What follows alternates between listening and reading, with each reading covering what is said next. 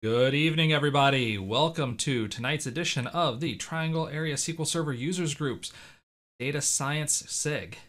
So tonight we have speaking for us Brad Llewellyn, who is going to tell us about PySpark. And there will be some interesting plot mechanics behind tonight's session, so stay tuned for those. First, we have two quick announcements before we get to Brad's talk. The first one is that Data Architecture Day is coming up on Saturday, May 16th. It'll be an all-day Twitch marathon, which basically is it goes until I get too tired or I run out of sessions. Whichever comes first. We still have one more day for the call for speakers. If you do want to sign up for that, the link is at meetup.com/trypass. There's a Data Architecture Day meetup that you can meet up for. But there's also a link to Sessionize where you could drop in your call for papers submission, and we're going to take probably as many as we can. Basically, again, the joke is real until I fall asleep. That's how I define a marathon. So we're going to take as many sessions as we can, drop them in a row. That'll be Saturday, May 16th. A lot of a downer. So many of you know Greg Pugh. Greg is the founder of the Triangle Area.net user group, so TriNug. And Greg's been a friend of mine for years. He's been a great guy for the community. Unfortunately, he passed away just recently. So I wanted to express my deepest condolences for Greg and to his family. He was a great guy. I am going to miss him tremendously. So I want to just drop in a quick moment of silence.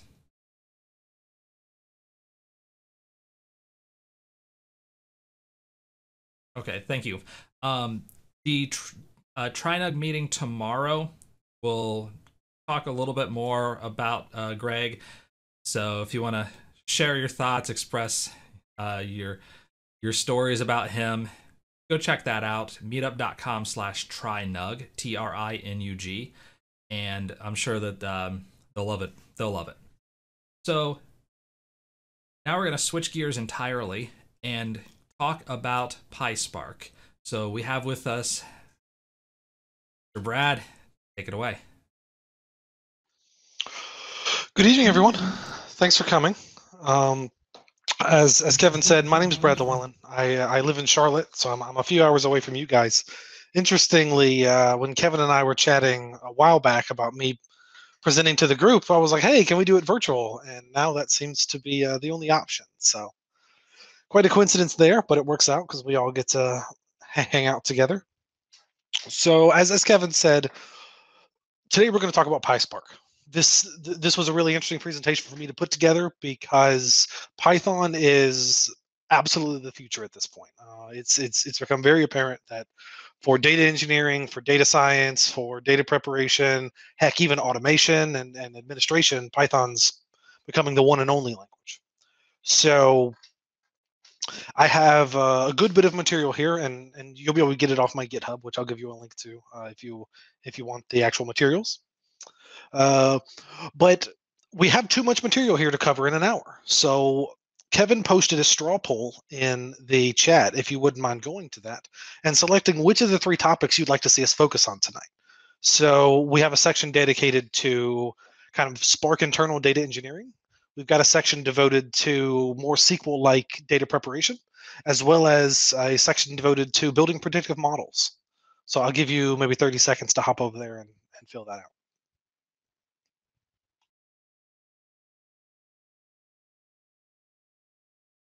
And we will also take full advantage of the fact that there is a producer's delay in this. So we've got about 15 to 20-second delay, which Brad is actually going to be able to see because he's also watching himself as he presents, which is kind of Spaceballs like.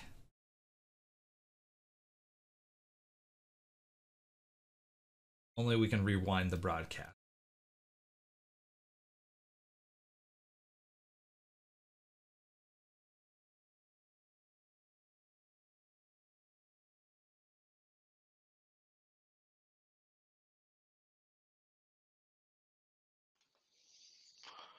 Okay, so it looks like we've got some votes for the data prep and the predictive modeling side, which is great because they go hand in hand. We can gloss over the data engineering at the beginning too, just to give you a little bit of a taste of that. But before we get to that, one, love this to be as interactive as possible. Understand the format is not optimal, and I'd love to be there in person with you. But please feel free to chime in at any time in the chat. Kevin's more than happy to stop me and bring up any questions you might have. And like I said, everything you're going to see tonight's available on my GitHubs. You can always go back and check it out later, as well as check the VODs and the YouTube for the group. One call out here. I do work for Microsoft, and in fact, I work for a team in Microsoft that offers advice to customers. That is not what's happening tonight. So please don't go back to work tomorrow and say that Microsoft told you to do this and that. Not happening tonight. But this is Brad here to talk to you. So happy to talk to you as that, and if you want to talk more about kind of the Microsoft side of things, we can have a separate conversation. So a little bit about me. There's my son in the picture. I've actually got 2 kids now. That picture's a little old, but I am a data analytics architect for a team called Fast Track for Azure. So what I do day in and day out is help customers understand kind of what the different options are available in Azure for doing their many different data needs, whether it's database options or data warehousing options, or do a lot of machine learning and serverless processing and all those sorts of things. So helping customers kind of build holistic solutions using Azure. I'm a big fan of certifications. If you don't have many certifications, it's a fantastic way to kind of learn new things and build your resume. So I highly encourage you to get out there and get some of the certifications. And there's a new list out there that's been updated about a year ago with all the MC certifications. So they're very cool to get to. You got my contact information here on this slide. I'll give it to you again afterwards. I blog at Breaking BI. So you can always check me out there. I haven't been blogging recently, unfortunately, because of kind of everything going on. But I hope to get back to that at some point. And as far as what else I do in my free time other than this is I'm actually one of the organizers of the Charlotte BI group, and that's one of the reasons that Kevin and I know each other. So if any of you are ever in the Charlotte area, once all of this clears up, we're happy to have you. We do presentations like this all the time. With various speakers from all over the world. So happy to have you either come as an attendee or hop in as a presenter if you'd like. So feel free to reach out. Also, I know that a lot of people here probably already know about PASS, but if you don't know about PASS, definitely go to pass.org. PASS Summit is doing registrations now for this year. It's a fantastic event. I know that SQL Saturday also happens multiple times a year around the area. So those are awesome opportunities to kind of learn more and network with people. And once all of this passes, kind of give us a great opportunity to get back together and really start talking about the fun stuff and seeing some of the best speakers in the world. So a lot of opportunities there, and you can reach out to me about that as well. Or I'm sure Kevin has information too. So as far as what we're going to talk about tonight, very short slideshow here. I don't want to spend any more than the next 60 seconds here, because we have exactly one slide. Okay, 2 slides. I lied. One slide that says, here's what we're going to talk about. So what is PySpark? PySpark is simply a Python library for Spark processing. So Python, as I'm sure many of you have heard of, is the new language of the day, really. It's everything you're going to want to do in data can really be done in Python at this point. So it's becoming ubiquitous in pretty much all levels of data engineering, even up to the point where it's starting to rival SQL in its pervasiveness. And Spark is a big data processing framework. It's a really fast one, in fact. So the issue with Spark historically is that it was often written in languages like Java and Scala, which are just really hard for your average developer to write. So Python came along and people build a Spark library for that, and it's so much easier to use that it really opens up the Spark framework to people who aren't hardcore developers all day, every day. So what can Spark do? Spark is built for streaming data processing. We're not going to see any of that tonight. It's built for batch data processing. This is what we're going to be doing for the first half. It's built for graph data processing, which is really interesting. And it does machine learning. It does all of that in the same set of packages. So you install PySpark and you've got all of that at your fingertips. And all of it works at scale. You can scale it up to clusters that have hundreds of nodes, and it automatically knows how to scale that. So before we get started with the demo, do we have any more questions?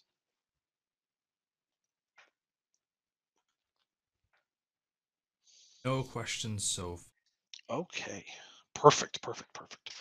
So what you see here on my screen is actually a tool called Azure Databricks. It's a fantastic tool for kind of getting a Spark notebook environment in Azure. Highly encourage you to look into it. So we're going to skip the first section here. That's just kind of my internal data prep. This section 1 is the data engineering section that we aren't going to go through in detail, but if you want to, you can take a look at it. It walks through the 2 different types of data objects that we commonly see in Spark. So the first is RDDs, and RDDs are a very low level object in Spark. It's actually one of the foundational objects, and it's difficult to use but extremely versatile. You can do virtually anything you ever want with it, including things like streaming media and sound files and images, and you can do whatever you want with it. But it's tough, and you'll see that when you go through it. Data frames, on the other hand, are a lot like SQL tables. They have rows and columns, and you can do aggregations and operations on them. So that section kind of walks through those differences, and you can see it there. So let's hop into the section that people really said they wanted to see. Let's go through some data preparation. So in here, we're going to take a data set and we're going to prepare it to do some predictive modeling on. And I've got all the commands here, and I've got a bunch of comments along the way so that you can read along as you go. But the first thing we want to do is we want to take our data set and we want to look at it. So in Python, or in PySpark, we have a describe function, and we have a show function. So the way PySpark works is uses dot notation. So here's an object, adult df. Sorry if that's kind of small. Let me zoom in. There we go. So we've got adult df, and then we can apply the dot describe function to that, and then we can apply the dot show function to the dot describe function. And what that says is, I want you to give me a summary of this data set, and I just want you to show it to me. Show becomes really important because of something called lazy processing, which you can look up if you want to learn more about. But unfortunately, PySpark is terrible at outputting tables, so it's really tough to read through. You have to really know what you're looking for. So I'm going to expand back out because that makes it a little bit easier to see. Understanding it's still going to be pretty small. There we go. So bear with me here.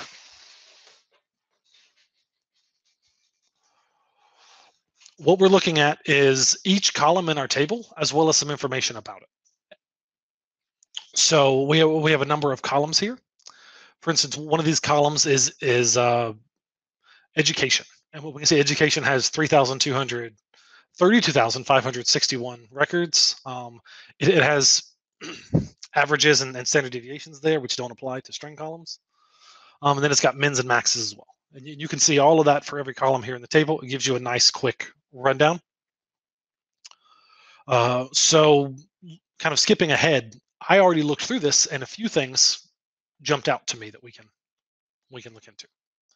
So first of all, we have a capital gain column, and the max value in that capital gain column is 99,999, which for a data analyst would immediately pop out as you, is that a fake number?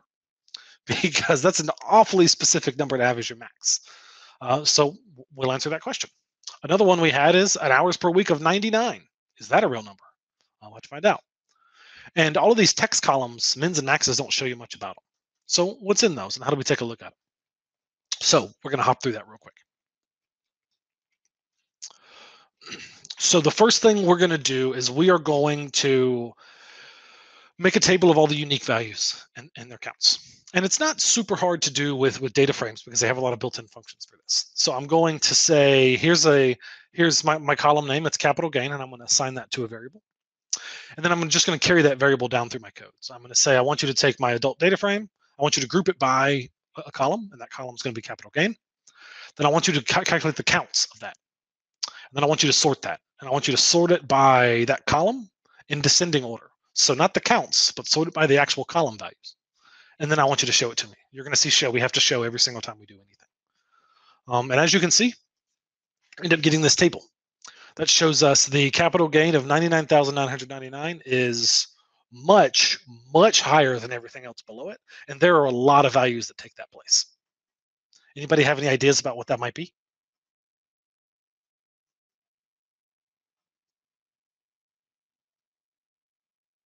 We'll see. People have.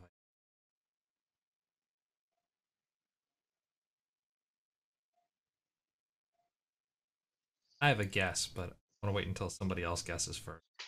Sure. I'm sorry if the delay makes it a little bit more complicated. That's okay. I'm also terrible at vamping, which means that I'm not very good at filling in the delay so that people have a chance to answer questions. But it's okay. It's okay. Anyway, what's your guess, Kevin? My guess is that 99999 is just a sentinel value that is in the documentation as unknown. Yeah, that's my guess too. But with such an incredibly high number of those values, and the fact that they're very specific and very far away from the legitimate values, tells me that yeah, it's probably a fake value. So let's remember that because we'll fix it later. So next, let's do the same exact thing, the same exact code. One of the advantages of using this variable up at the top is I just get to copy and paste my code over and over again. There's a little tip for you. So we're just going to do the same thing with hours per week. Now we notice that hours per week is clean. It goes straight up from 98 to 99. So it looks like 99 is probably a legitimate value in this data set. But it is special in that 99 also appears to be the max. So my guess is anything above 99 just got dropped down to 99. That's still a whole other problem in and of itself, but it's not one we can fix here. We kind of have to go back to the data source and ask them why they're logging them as in that way. Now let's do the same thing with education. So with education, we see here are all the different values we have. Remember, this was part of our question of what's exactly in these text columns. So really, we're just taking a peek at this point, finding out what exactly is in our data. We see we got 10th, 11th, 12th. We've got like elementary school and middle school, and I don't know if you got junior high in your area. That's what that would be. And we got various levels of college degrees and whatnot, and all of those look pretty reasonable. We can go down to income. This column is going to be very important later because this is what we're going to use to actually predict for a predictive model. So we can see we have two values here, less than or equal to 50K and greater than 50K. We have marital status, and this list is going to go on and on for every single column. Going down to native country, you find something very interesting. We have a native country of question mark. We'll take a look at that later. Continuing to peek through, occupation has the same issue with question marks. Interesting. The things we find when we roll through our data set. Race looks fine. Relationship status looks fine. Sex looks fine. Nothing major there. Work class also has the question mark. We see that. So basically, we're just scrolling through our data set, taking a peek, making sure all the values look good and whatnot. Exactly the kind of thing that we should all do before we do any type of analysis. So as we were going through, we noticed a few different issues. Let's start fixing them. Let's see how PySpark does that. So this being Python, we're going to use a lot of import functions.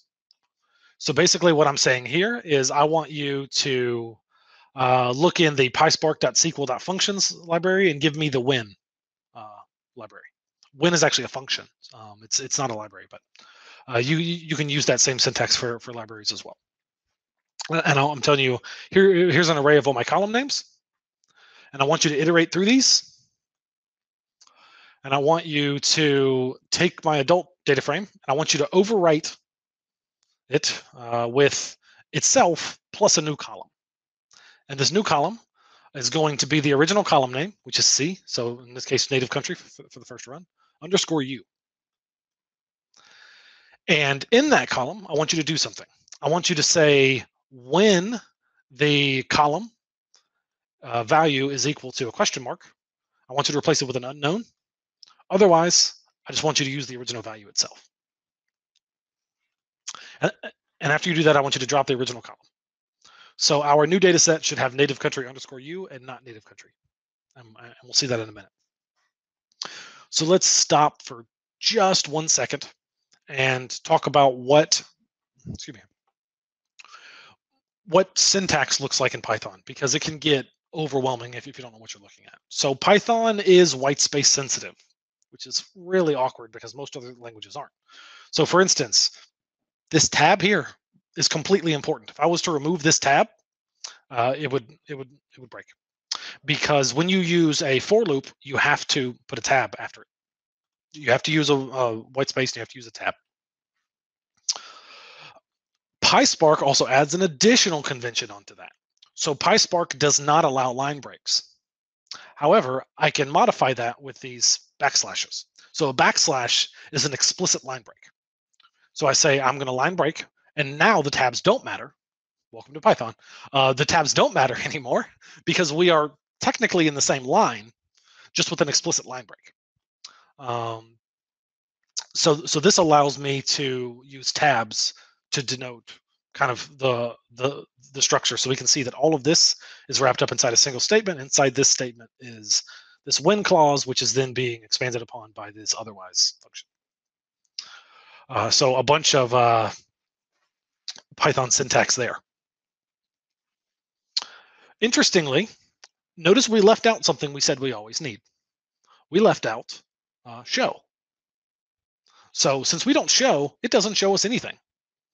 Instead, it gives us a representation of the object we just modified. And that's actually really good in this case because we don't care what's in those columns, at least not yet. What we care about is the column name. So we can see down here at the bottom that all of those 3 original columns are gone and they're replaced with the underscore U columns now. So we've done a little bit of data cleansing there. And now afterwards, we can go back and we can do a dot show. And we can look at the last 3 columns, which are actually on every other line now. And we can see if we see an unknown here. We don't see an unknown on the first page. Scroll down a little bit. Maybe we'll find one. Here's one right here. We have an unknown now. So we see that our data prep has done its job. Now, just to verify, we can go down. Remember this code again? I told you, reusable code. We can run that same exact code again and notice that the question mark is gone and unknown is here. So we've already done some data cleansing on our data.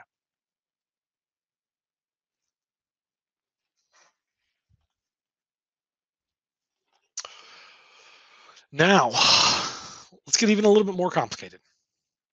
So we looked at those text columns and we fixed a problem with them.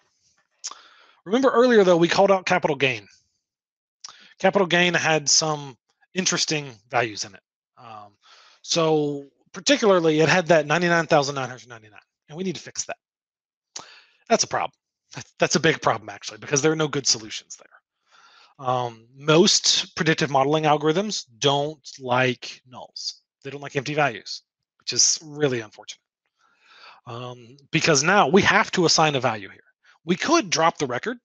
If the capital gain column is that important, we could drop the record. We could also drop the if the capital gain column isn't important at all, we could drop the capital gain column. But if we want to keep the column and keep the record, our only option is to replace it with another legitimate value. And 0's a tough legitimate value to use because 0 has its own meaning. So a common method people use for this is means and medians. The mean is pretty easy to get. It's not too difficult. But median is a bit more interesting. The median is mathematically called the 50th percentile. And percentiles are actually really hard to calculate in Spark for a number of distributed reasons we won't get into. However, there's an approximation function that makes it really easy. And that's called a prox quantile. And I run it here. And I say, I want you to give me the quantile of the capital gain column. And I want you to give me the 50th percentile there. And then this 0.25 is kind of an accuracy measure because this is an approximation. But it does its job, and it says our median is 0. So our data set is what we call very, very right skewed. It's 0 heavy. So it seems to make a lot of sense that, hey, let's just assign these values of 0 because 0 is super common.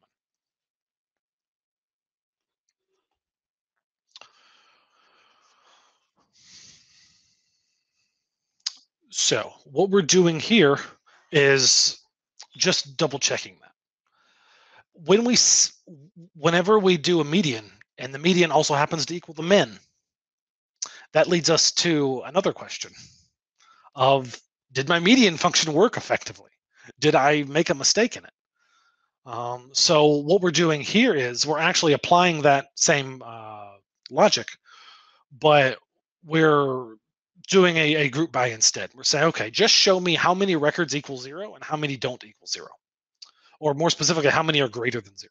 So I use that same syntax that we looked at earlier in our for loop, where I say I want to add a new column, but this time it's an underscore greater than 0 column. And I want you to say that when the column value itself is greater than 0, I want you to give it a string value of greater than 0. Otherwise, just give it a string value of 0. And then after that, here's where PySpark starts to get interesting. You can chain these functions together as long as you want to. You can chain them over and over and over again. And in fact, that is a recommendation because Python will optimize on the back end. So the more you chain together, the more efficient it'll be. So we want to group by this new underscore greater than 0 column we created and then do another count. And as we can see at the bottom, the vast majority of our records, something like 90% of all of our records are 0, and only a fraction of them are greater than 0. So our median being 0 was completely legitimate. So it looks like replacing these 99,999s with zeros is a good option. So now let's do that. Again, using the same exact logic before. In fact, if I wanted to be even more clever, I could have probably parameterized this entire function and just used the same exact code for this entire exercise. But we got the same logic here with the widths and the wins and the otherwises, except we change it to when it's greater than or when it's equal to 99999, give it a 0. Otherwise, give it its original value back. And again, drop the original column. And as we can see at the start here, this is an override operation. I'm replacing the data frame with itself. And now we can just double check that. We can check our capital gain underscore 0 column now and see that the 99 at the top are gone. So voila, we fixed another problem.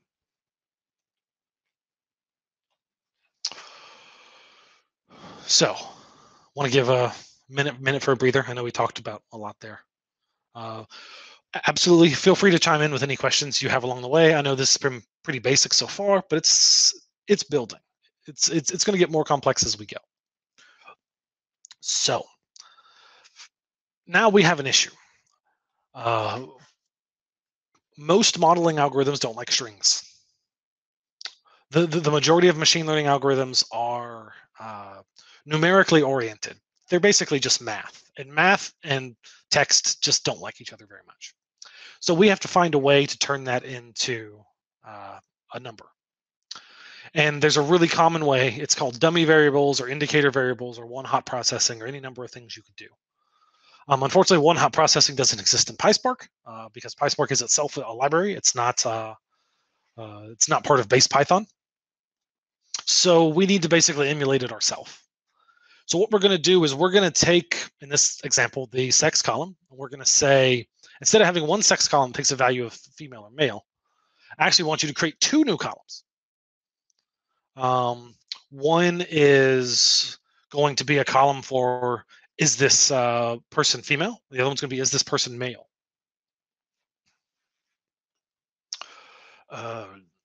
Interesting kind of side note there, you actually don't need both of those columns. Since we know that in our case we only have two values, if you're female, then you're female. If you're not female, then you must be male, according to our logic. So you actually only need one of them, but that's more complex than we want to get into here. So let's go through some work here. And remember, before we skipped the RDD section?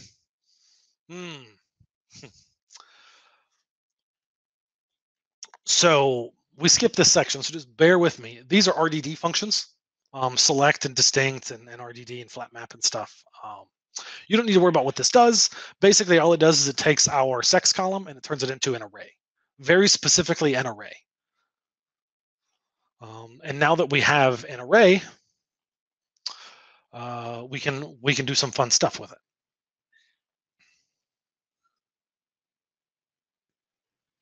So what we're going to do is we're going to go down here, and we are going to use that same logic that we just did, and we're going to use it to make our columns. So up here, remember we created a vowels variable here, and this vowels contains our array of the unique values for that column. So what we're going to do here is we're going to look for our variable name as usual, but now we're going to do a function over an array. So instead of using a for loop here or something like that, we're actually going to kind of invert it. We're going to go inside an array because we want our result to be an array. Like I said, bear with me. It's getting to become Spark processing at this point. So we're actually going to create a function here. Really, really interesting. Since Spark doesn't execute anything when you tell it to, it only executes it when it needs to. You can do all sorts of fun things. Like in this case, we are literally going to create a function and store it in our array just to be used later. So none of this is actually anything. It's all just code in the backend. Nothing's being created or executed in this case. And what we're going to store in this array is we're going to say when the value in column C equals the val, which we haven't defined yet, I want you to give it a 1. Otherwise, I want you to give it a 0. And then we want you to alias this new column as the original column name, in this case, sex underscore, and then the actual value it takes. So for instance, sex underscore female or sex underscore male. And now we define val. We say val is actually one of the values in that vals array we just saw earlier, this array right here. Interesting. So now if we scroll down, we actually see what our result is. Very interesting. We have an array of what are called columns. This column doesn't exist. This column is literally just math waiting to be executed. So now that we have that, we can do something really cool that I don't think has any analog in other languages I've seen. We can take our adult data frame and we can do a select, and we can say, I want you to select all the original columns, adult data frame dot columns, plus all of the new columns I just defined right here. And then I want you to drop the original C column, and I want you to show me the top 5 records.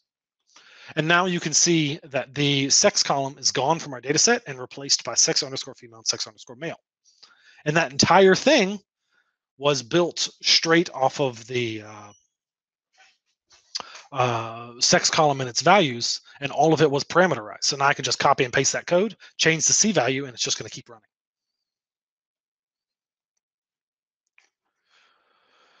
So let's iterate through all of our columns and do all of that programmatically. So the first step is we need to get all of our string columns. So we are going to first, we're going to create an array using the C0 value. So more Python here. Python in most cases is a 0-based index language, meaning that you start counting at 0. So C0 is actually the first record. And what is C? It is the data type of adult.df or adult underscore df. So what this first element or 0th element actually represents is the data type of, it's the name of the column. But I only want you to do this if the second element or the one element, remember we start counting at 0, is of value string, is of type string. So this is more Python programming, more PySpark programming actually, to get us through creating an array with all of the string values here. So remember, that's all programmatic. So this will work no matter what data set you apply it to. And that's something that if you're not following all of this, definitely something you can go back and do on your own. Databricks is really cheap if you don't run it all the time. So definitely something you can try out on your own. So let's put all this together. We're going to loop through our string values. And this is all the same code you've already seen. For this column value, we're going to use that code from earlier to create a list of the unique values for that column. Then we're going to create the new columns inside an array. So for sex, this creates female-male array. For sex, this creates the array of the sex_female and sex_male columns, which again is not applied to anything yet, so it doesn't actually do anything. And then down here, I want you to overwrite the original array with the same array, selecting all of the original columns, plus the new columns we just created. And I want you to drop the one original string column that's defined by this iteration of the loop. And then I want you to repeat that for every string value. So the exact process we just did, we're doing it over again, except this time we're iterating through every string column. And now I can go down to the bottom and I can check all my columns. And now we've ballooned to a tremendous number of columns. We actually have 108 columns now in our data set. So you can look through all of this if you wanted to, but you see we've got marital status here, we've got race, we've got all sorts of things. Every column we had, we now have it broken out by individual values, and all of this is 0 and 1. However, now we have another issue, one that's kind of interesting as well. We have these special characters here. And I know we want to get to the predictive modeling part, so I'm kind of going to skip over this a little bit. You are welcome to come back through and check this on your own. But I do some more Python magic, and I do some replace statements to replace all of the special characters with nothing. So now they're all gone. And that's what all this does, and scroll through. And now we get on to the data science modeling portion. So while you're scrolling through that, we do have a question from John Van. Do I have to write Python in Spark, or could I write SQL? That is a very good question. So Spark is simply a framework that understands a lot of things. There is an extension called Spark SQL that allows you to use SQL on top of a Spark processing framework. It is not the SQL that you're used to, though. It's not really select star from. What you've already seen PySpark here. If we look back, or you've already seen Spark SQL here. If we look back at where was it? This dot select and dot drop. That's Spark SQL. That's the select statement. Those are the where statements you've seen. So it doesn't quite function like that. There are certain tools that allow you to write more ANSI-like SQL directly on top of Spark. For instance, Databricks has the option to do that using magic commands and things like that. But yes, if you know what you're doing. But generally speaking, Spark is built for your processing, and you write it in a Spark native language like PySpark or Scala or Java. You typically don't do too much of your processing in something like SQL, because if you were going to do your processing in SQL, you might as well go use a SQL database to do it the right way.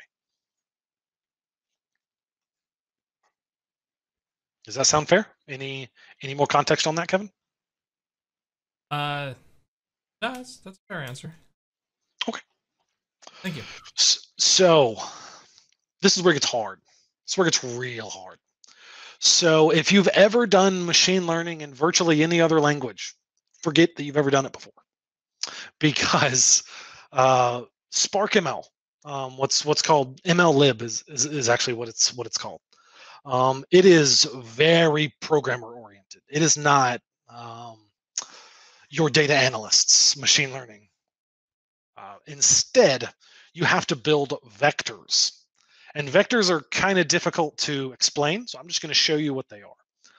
Again, you'll have all of this code, so you don't need to memorize it. But what this is doing is this is building vectors out of my original data set. So we can see down here, what it does is it creates this row object.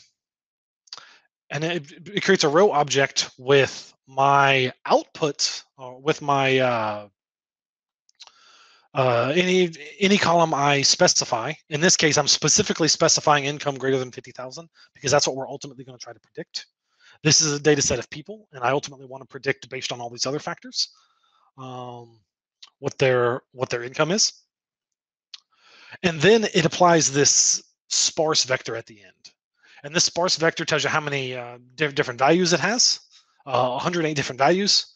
And then it tells you the index and then the value. So whatever column was index 0 had a value of 39. Whatever column was index 2 had a value of 13. Notice that the numbers don't go in order. These are vectors.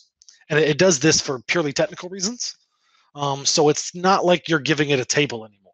These are vectors. They're not tables. And it does make things a little bit more complicated to work with. But it does make it easier in one way. Because now instead of having a single column we want to use as our prediction, and then another column that we want to, or another set of columns we want to use for all of our features, we now have a single value for our features. And it's a single vector. So we can take that and we can use that for the rest of our predictive model building. So for any of you that have some experience with machine learning, you might already know about splits. For those that don't, whenever you're training a machine learning model, you never really want to test it using the same data you use to train it. That's like me teaching you how to ride a bike, but you only ever riding the same bike you learned how to ride on. How would you be confident that you're actually good at riding a bike if you've only ever ridden the same one over and over again? So the best option is teach you how to ride using many bikes, and then give you a new bike you've never ridden on and see how well you ride. That's a great test for how well you learned how to actually ride a bike. And that's basically what we're doing. We are taking a chunk of our data, in this case 30%, and we're setting it aside. We're saying, I'm not going to use you to build my model. Instead, I'm going to use you to test it at the end. And we can see how many records got set aside here. 22,000 records for the training, with, again, just 2 columns. One column for our what we call our dependent variable, and then another column for all of our independent variables wrapped up in a vector. We got about 10,000 records that we're holding off to the side, and we move on. So now PySpark allows us to build our models using some of their built-in libraries. So this first one we have is what's called a gradient boosted tree. This is a really common one. If you've ever heard of an R library called XGBoost, this is what they use. If you look at a lot of the different Kaggle competitions for building the best predictive models for like yes/no type of situations, gradient boosted trees are very good. They're easy to write, they run quickly, and they're very accurate. So what we're going to do is we're going to build a tree here. We start with just building a classifier it's what we call unfitted, meaning that there's no actual data in it. It's just an empty math function. And then we fit it using our data. And then we can take a look at that. You can see it just tells you how many trees it has. It doesn't give you any information. But we can use that to generate some predictions now. So we can take our gradient boosted tree and we can transform it against our test set, which is not the same as our training set. Remember, it's a different set of data. And then we can take a look at what happened. So here we see we have our original row and features right here. This is the same exact thing we just saw, but now it added some new stuff. It added a raw prediction, which is a dense vector, which is a really interesting concept I'm not going to get into. But then it has something that's a bit more understandable by the layperson of putting it in probability terms. So it says that this person has a 86% chance of being the first value and a 14% chance of being the second value. You have to know your data set to know what this means. And it made a prediction of 0 because remember, these are 1 and 0 values, not 1 and 2 values. So 0 in this case, if I remember correctly, is female because it goes in alphabetical order. And it did that for our entire data set. So the next step of the process for when we're doing predictive modeling is understanding how good our model is. And we can't do it by looking at this chart up here of all of these predictions.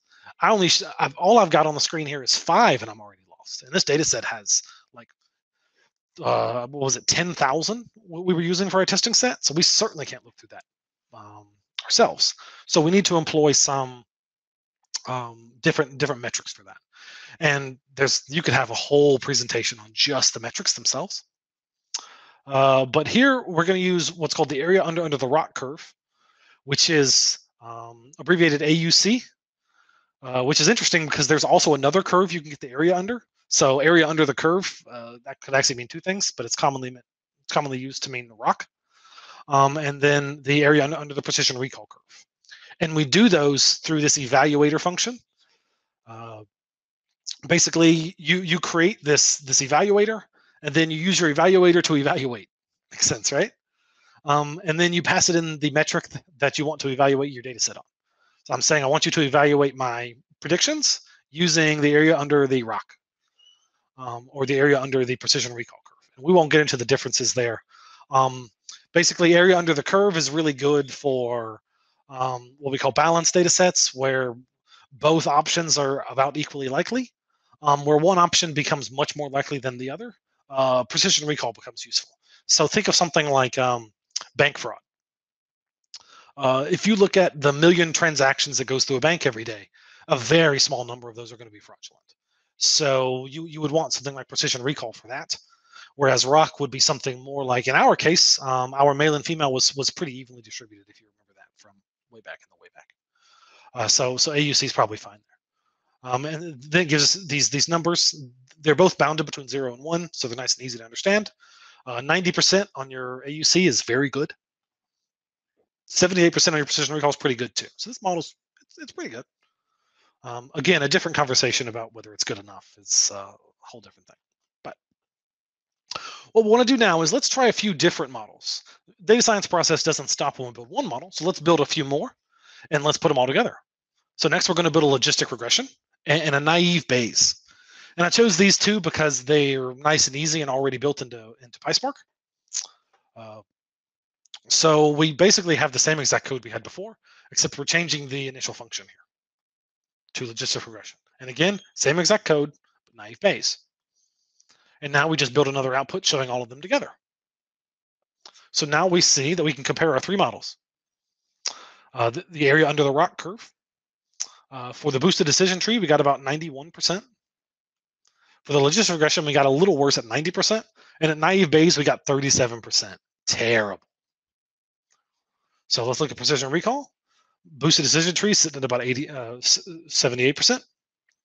Logistic regression is about 76%. And naive Bayes is 19%. So now we have a lot more evidence that says, hey, our boosted decision tree model is actually pretty good. We were up against two other types of models, and it worked pretty well. So that is the end of the material we had for that. I understand that was a lot of material really quickly. Like I said, you can always look through this again. There's a ton here. In fact, we could spend the entire hour just looking at any one of these sections, kind of digging into it. But at this point, I do want to give us an option to ask a bit more questions and have a bit more of an open conversation about what you thought of PySpark. Is it approachable? Is it something you're going to try to use? Understanding there is a learning curve here, but this opens up a world of processing that you will never be able to match in SQL, nor is the SQL database a good tool for doing machine learning and stuff like this anyway. So I'll pass it back to you. Sure, let's see what questions show up. So we haven't had any questions so far. It was an interesting walkthrough of the model. I guess my question to you would be, do you have any thought as to why naive Bayes would be so catastrophically wrong here? That's a really good question. And I'll be frank with you. I don't even know what naive Bayes does. Oh, okay. So this was one of those cases where I said, you know what? This is something I don't understand. I'm going to try it. And it was so catastrophically wrong that to be fair to your point, if I was doing this in the real world, if I was doing this for a job, I would investigate the crap out of that. No doubt. Why is this so much worse? What's going on here? Am I using this wrong? Um, Yeah, but because naive Bayes is I call it I call it the enemy. And I mean that in the nicest way, where, when my team builds out a model, if we're doing a classifier, naive Bayes is the bench line that we have to beat. That if we can't beat naive Bayes, that means that we're not doing a very good job. It's still a fine algorithm in most cases. Obviously not this case, but but it works in a lot of cases. Just interesting to see it completely flatline here, whereas logistic regression, which is even simpler of a technique, does almost as well as gradient boosting, which is considered one of the best. Yeah, exactly. Which is interesting. You're right. There's a lot of this is why data scientists spend weeks or months tweaking their models. It's not just you build it once and you're done, because these are all the questions that you would need answers to before you'd ever, stake your business on something like this. Yeah, absolutely. So if there are any questions in chat, I would be glad to relay them to Brad so that we can put him on the spot and ask really tough questions. Or if you want to ask really easy questions, those are also acceptable. While they're doing that, I'm going to pull up. I don't have an example. There is a way to write Spark SQL using more the ANSI SQL functionality, to get back to that other person's questions. Yeah. See if I can find an example of it real quick. Okay. Generally, you can use the %SQL, the SQL magic, within a notebook. Oh, I could certainly do it here if I had the. In fact, I don't like ad hocing most of the time, but I'll ad hoc this real quick. So you can actually do that here in Databricks as well. So I can do something like select one, and that'll actually work here. I don't have a database set up behind this. Right. You can see this takes quite some time. Spark has some overhead. Because it's a distributed framework, it has a head node that then has to send work to a worker node and then get results back and compile those.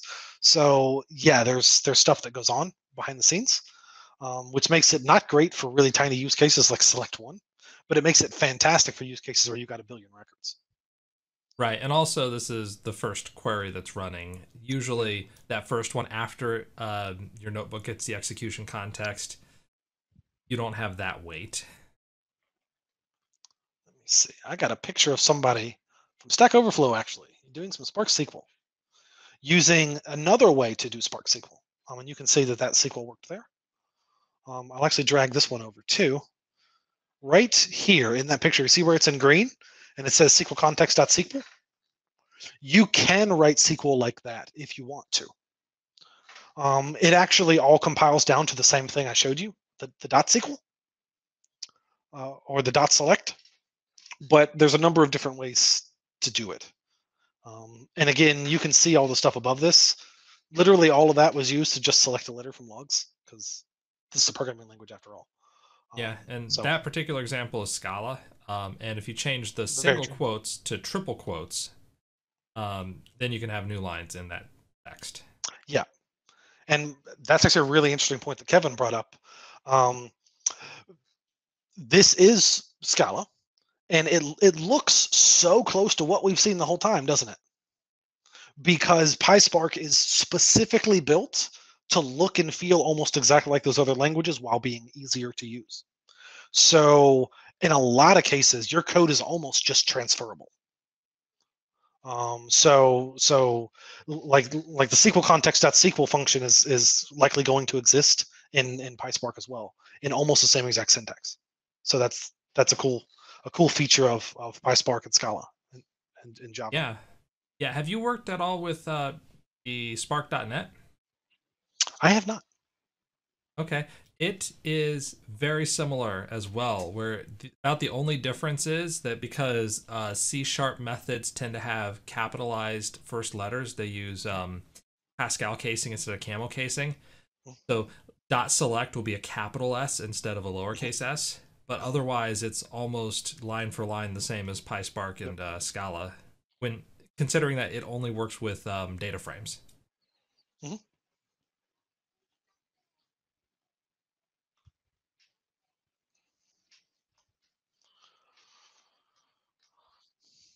Okay, so while we have a few extra minutes, if nobody has a question, part of the fun of this was, so the data science prep and the predictive modeling was stuff that I knew before putting this presentation together. The RDDs and data frames was actually what I learned while doing this, and it's really, really interesting. So I did want to kind of give you the payoff here at the end of this, because the end of this section has a really, really interesting showcase of exactly what I mentioned earlier about everything we saw throughout this presentation was data frames, and it all felt like tables for the most part. You got to deal with columns, you got to do select, you got to make with columns, things like that. Things get a lot more complex when you're dealing with RDDs, because RDDs don't have select and transform statements. They have map and reduce. You've ever heard of map reduce? The processing framework. This is it, and it's rough. So this, if I want to calculate a sum, I have to map my original column value, and I have to do a reduce of these random letters T plus H to make a sum. So already it's pretty obtuse. And as we scroll down, it gets even worse. Mm-hmm. If I want to calculate the average value grouped by some other values, I have to do a map followed by an aggregate by key, which is two different levels of lambda functions, which are themselves both obtuse, followed by another map function to bring it all together again, versus data frames, which literally has group by average.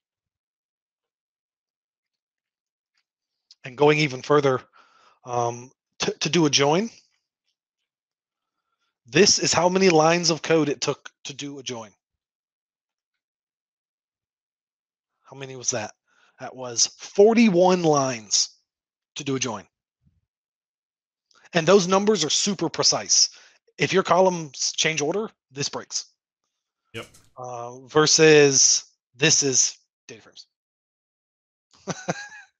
Column order, not important. So definitely, if you have a use case where you've got a lot of data coming in and you want to start looking at Spark, this is a really cool exercise to go through of learning how to write MapReduce, because it really, really lets you appreciate how easy SQL is and how easy data frames are.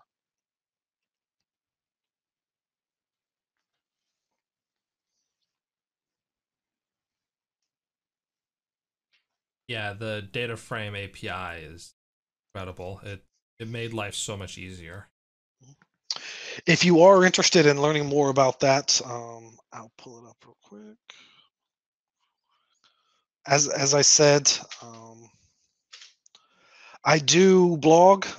Again, I haven't blogged too recently, but 4 of the more recent posts I have actually walk through kind of RDDs and data frames and a different type of data frame called a data set.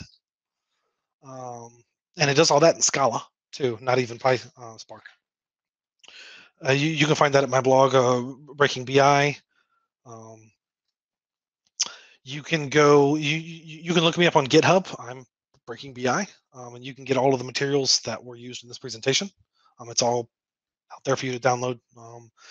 It does require you to have Databricks to use it, but you can easily create a trial Azure account, or you can create a pay-as-you-go Azure account and spin up Databricks. It'll cost you $2 or something to create Databricks and run this notebook. It's not a lot. But with that, I think that's all the material I had. Comment in chat. You have a convert. A convert for what? A convert to PySpark? Convert to Databricks? Sounds like it. Sounds like PySpark. Maybe to Databricks in general. Oh, PySpark in particular. So I see John Fenn in chat mentioning a bunch of big data processing frameworks. I see you left out Pig. Pig's a whole different can of worms. That was an interesting language. It is. It is the whole presentation there. But pig is a fun one because you just kind of like tell pig what to do, and then it goes and does it, and it's really awkward. And it's like I don't know how to describe it, other than like you tell it what you want it to do, and then it like does it super awkwardly, and it takes like 10 minutes to learn too. Is what's so weird about it. It's Yeah. It's just an ETL language. Like its yeah. entire job is data movement. Yep. So a lot of options. There are no limit to the number of options you can do this in. PySpark is super common, but you can absolutely do it in Hadoop using MapReduce. If you really want to torture yourself with some programming, look up MapReduce. Um, and then as John pointed out, well, we got plenty of others. So Flink, Storm is great for stream processing. Again, it's pretty developer oriented. You can do streaming in Spark too, as we saw. So that's a good one. And I've actually never heard of Samza before. That's a new one for me. Yeah, it is a little less popular. Actually, if I was gonna drop my top ones in there, oh, this is back in 2016. All right, that makes sense. Oh, yeah, the world's changed a lot. Yeah, Samza was developed in conjunction with Kafka.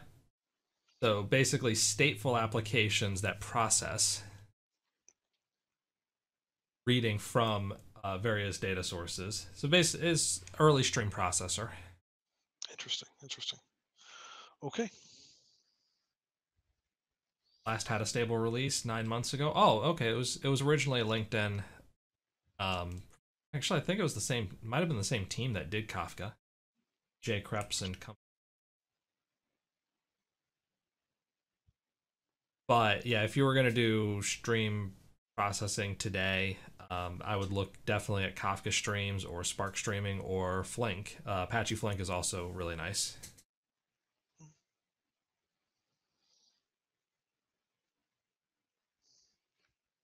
Okay, any other questions or comments from anybody tonight?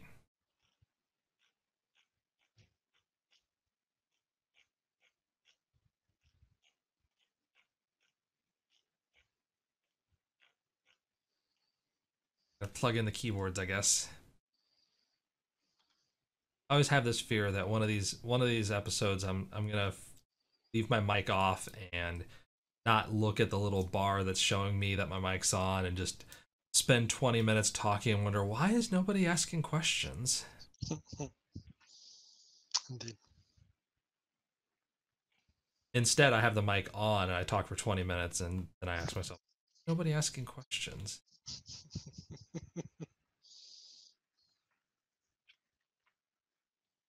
But I think you did a good job of walking us through and so clear that nobody had any additional questions on it.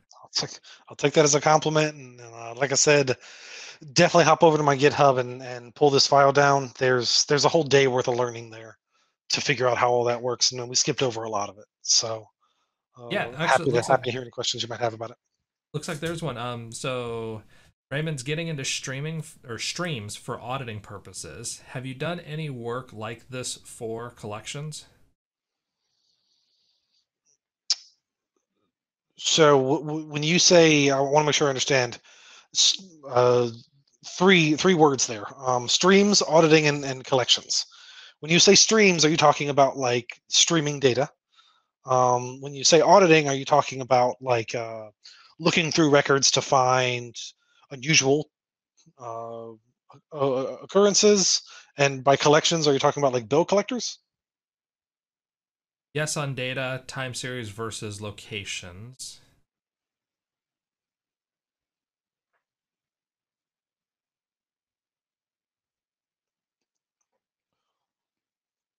I figured collections would be more of patterns on inventory tracking. Ooh, patterns over So, time. Those are really interesting questions. Um, I have not personally, no, but I know there are a lot of people that are doing some really cool things.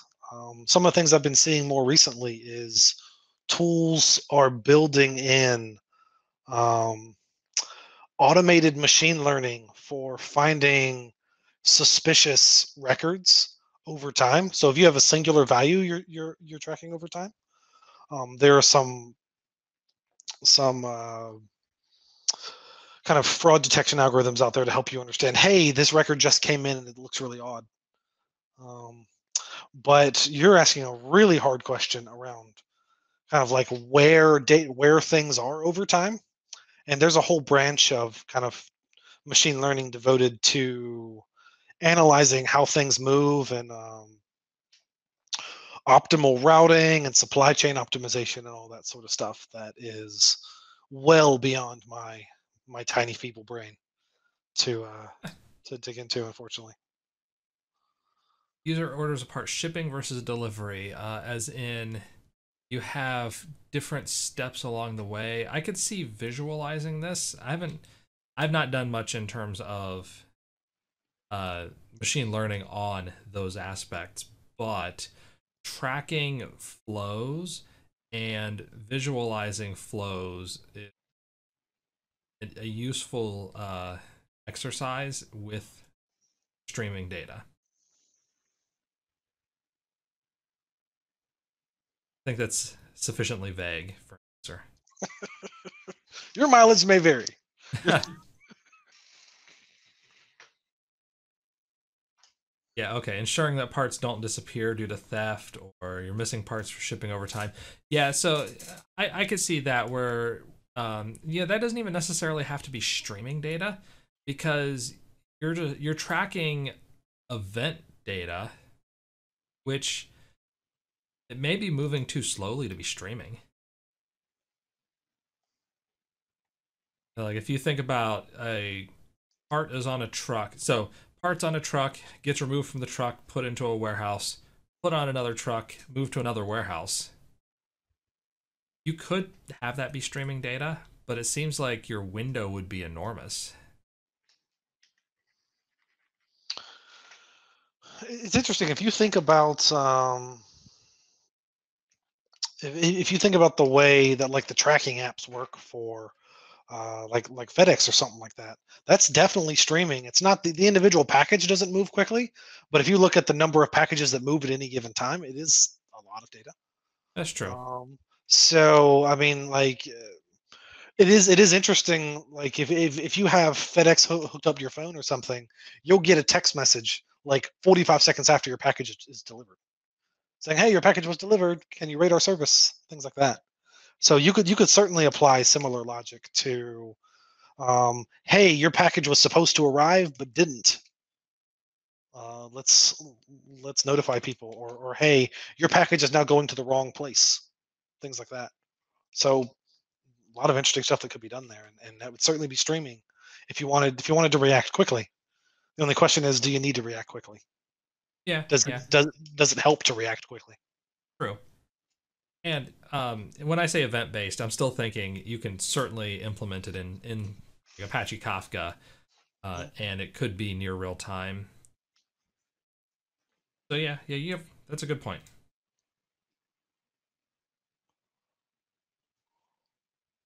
All right, I think if we don't have any additional questions in here, that we are gonna call it an evening.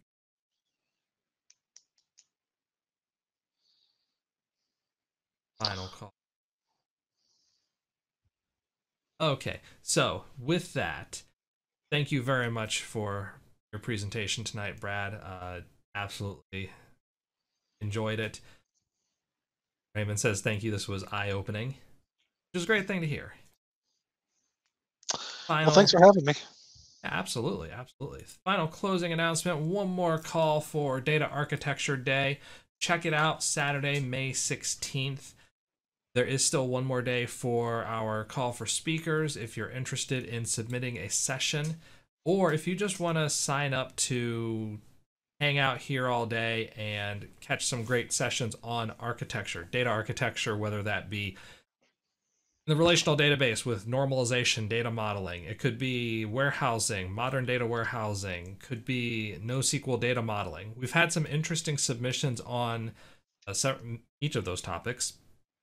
So there will be a good mix of sessions over the course of Saturday, May 16th.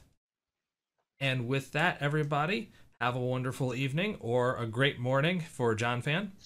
And we are going to catch you later.